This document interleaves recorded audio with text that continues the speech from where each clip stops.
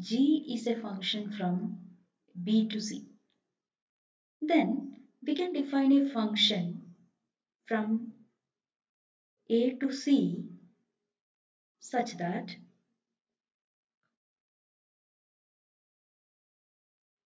the function value under this function is equal to G of f of x.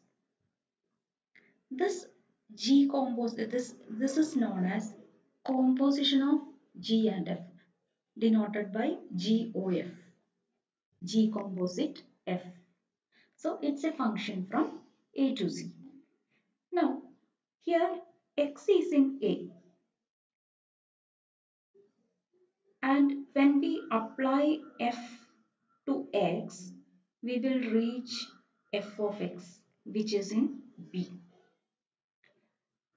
On the set B, we define the function g, so that I can apply g on this f of x, so that I will get g of f of x. So if g composite f is defined, then it is a must that this f of x is in the domain of g. Otherwise, we cannot define g composite f. So g composite f is defined only if uh, f of a,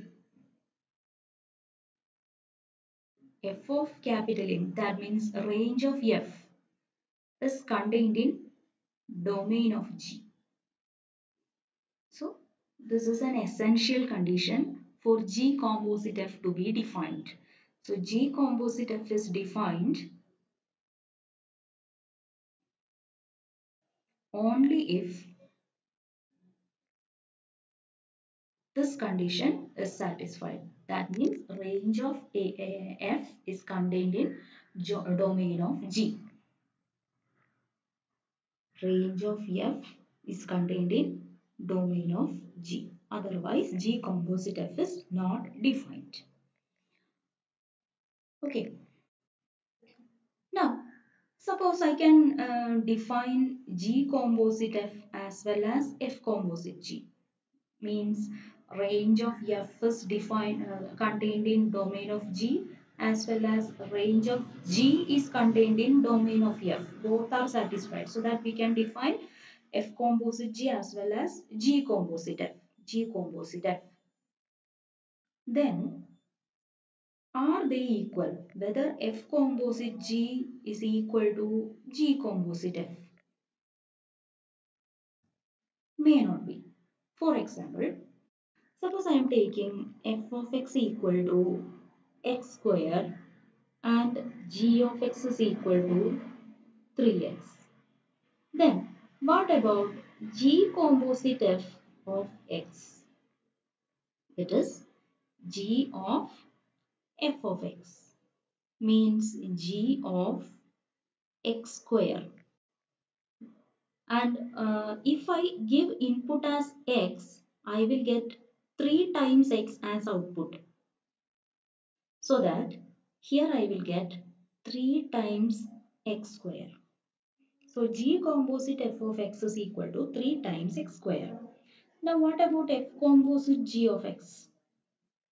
This is f of g of x, which is f of 3x,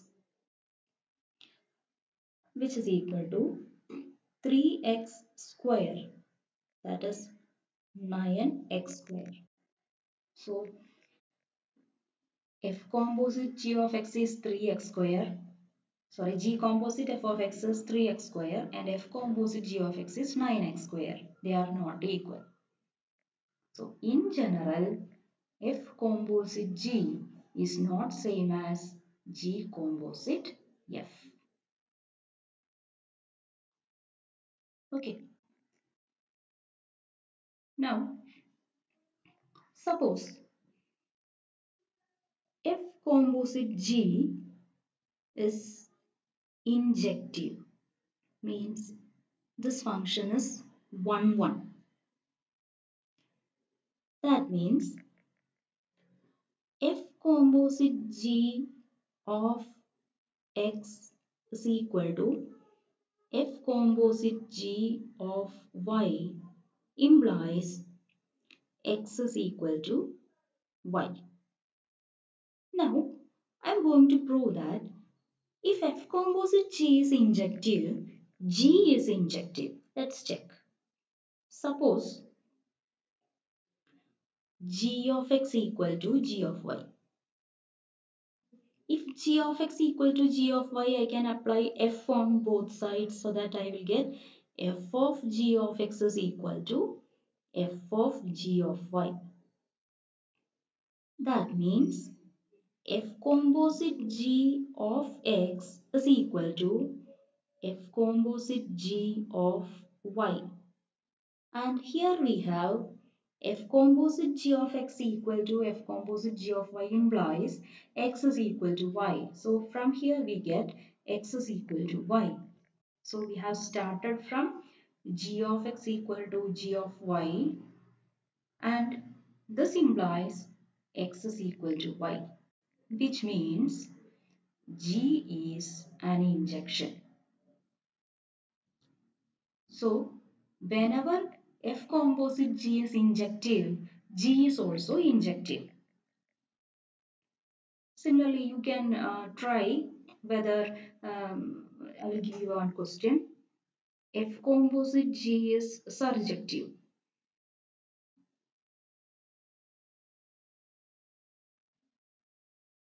Prove that F is surjective.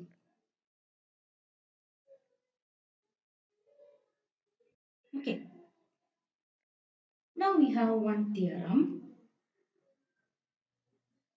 F is from A to B. G is from B to C. So that we have G composite F from A to C. And taking H as a subset of C, what we have to prove is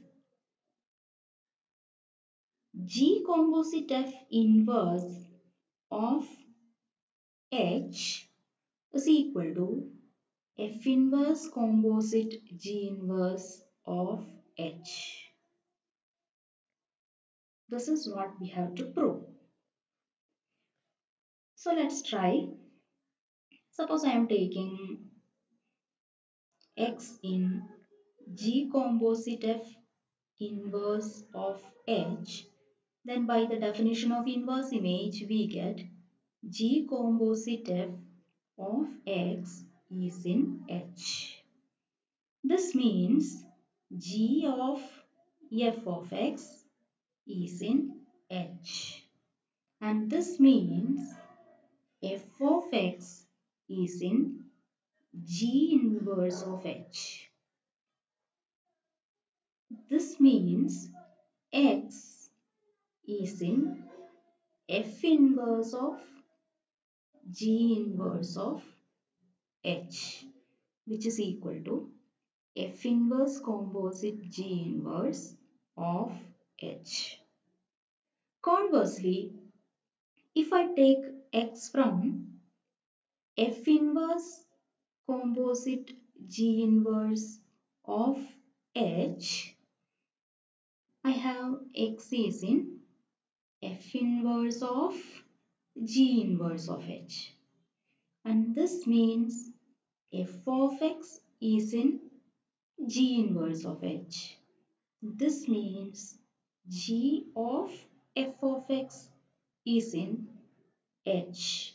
That means G composite F of X is in H, and this implies X is in G composite F all inverse of H.